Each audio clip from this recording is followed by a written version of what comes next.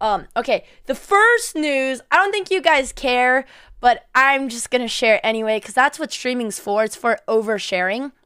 I lost my baggage 5 months ago with all of my valuables, which really was just my Dyson hairdryer.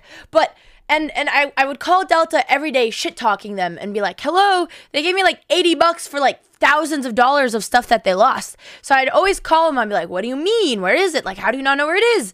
Like, I even sent an investigator up to the airport.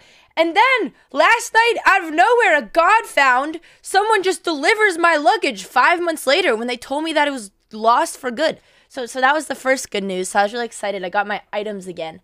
They're